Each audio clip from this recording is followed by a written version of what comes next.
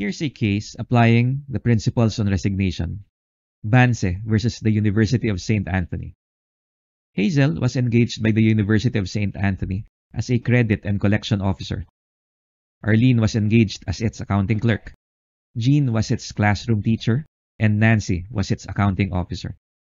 With regard to Hazel, the University of St. Anthony noticed several irregular and anomalous transactions in its university's accounting offices by way of a cash shortage of more than 1 million pesos, representing the net collection of book remittances. Another audit report revealed anomalous transactions in prior years where tellers accommodated encashments of checks not in the name of the University of St. Anthony. Hazel went on leave during the audit, but later tendered her resignation.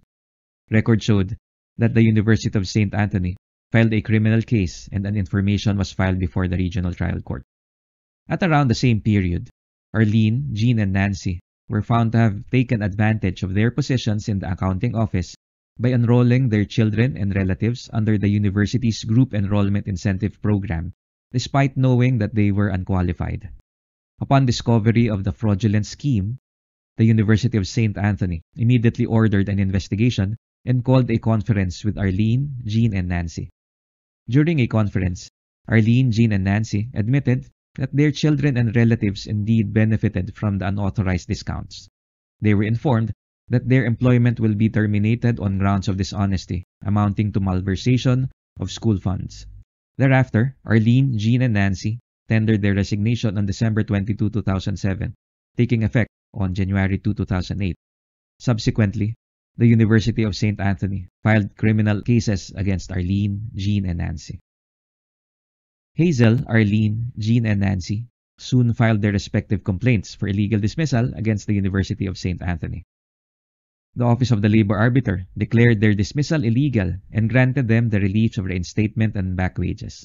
On appeal, the National Labor Relations Commission reversed the decision of the Office of the Labor Arbiter because it found that Hazel, Arlene, Jean, and Nancy voluntarily resigned and opted for a voluntary exit before the effectivity of their supposed termination from employment.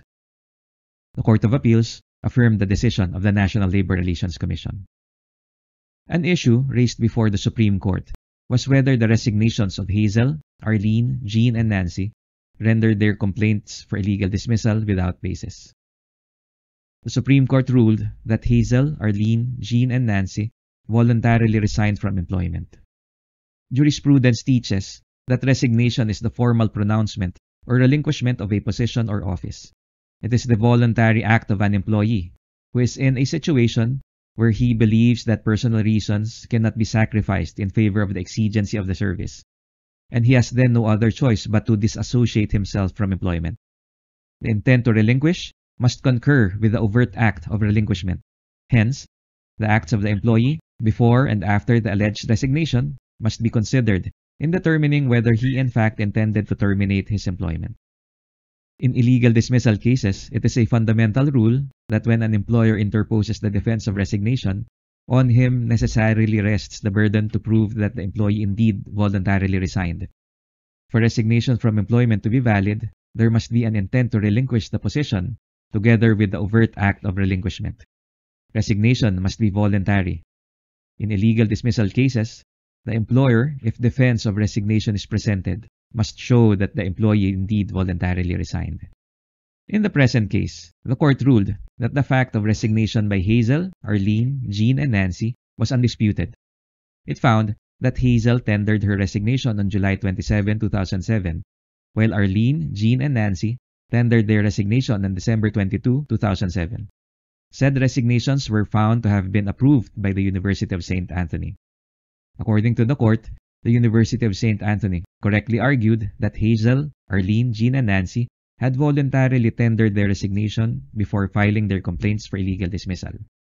The court noted the ruling of the National Labor Relations Commission that this event rendered their complaints for illegal dismissal without basis, as the employment relationship was severed before the effectivity date of its termination.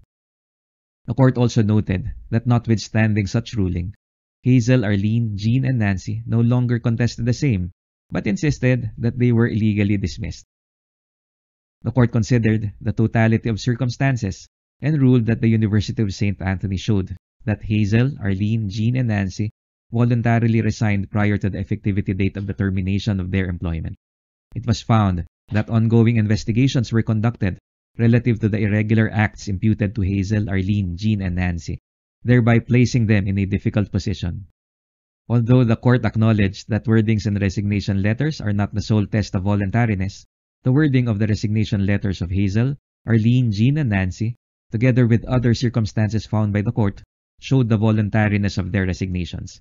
The court also emphasized that Hazel, Arlene, Jean, and Nancy neither contended nor presented countervailing evidence that their resignation was involuntary. The court added the settled rule that there is nothing reprehensible or illegal when the employer grants the employee a chance to resign and save face rather than smear the latter's employment record. In view of the voluntary resignations of Hazel, Arlene, Jean, and Nancy prior to the termination of their employment, the court concluded that their complaints for illegal dismissal had no basis.